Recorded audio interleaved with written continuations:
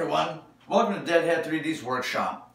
It's a little cramped, it's a little messy, and ultimately it is what it is. Because at the end of the day, this is a full production shop. And you're probably wondering, how can you make anything out of this little room? Well, remember in your grandfather's day or your father's day or your great-grandfather's day, they had a gigantic shop with lathes, mills, bandsaws, every hand tool imaginable hung on the walls, and they're actually quite beautiful. But that's old school. Welcome to the next gen. That's the Millright CNC Mega V XL.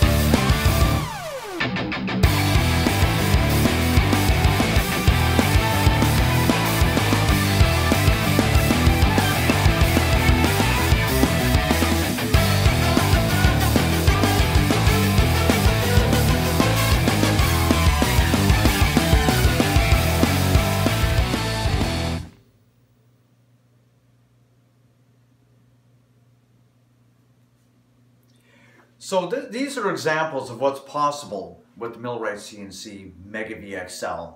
Now, I alluded to earlier about how your grandfather's tools, your father's tools, your great-grandfather's tools were kind of obsolete. And that's what I believe. If you look closely, there's a lot going on here, and it's not hard to do, and I don't want to discourage you. It's actually quite easy to do. And that's ultimately, ladies and gentlemen, what this series is all about. We're going to go through everything required to help you guys and girls get through all of this. And I don't want to make it sound like over-the-top complicated, because it really isn't. So, at the end of the day, you can make this stuff too. If you have this machine, if you have, everything required, and you just need, there's a bit of a learning curve required, and it's not that awful. So I ask you to subscribe and just stay tuned, and we'll walk you through every step that's required to get through this. And again, I see through this, it's not a nightmare. It's actually pretty straightforward. Now, with modern software, with these incredible modern machines, it's pretty user-friendly.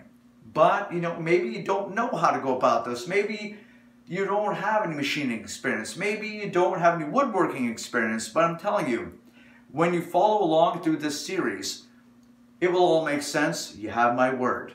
So every video that we make going forward will have a really clear description that describes what step that we're at and what we're doing in that episode. So maybe you know about CAD and CAM. Maybe you know about wood selection. Maybe you know about tools and cutters. Maybe you know the stuff, so you can just jump right ahead and look for the one that's eluding you or maybe tripping you up and giving you fits, right?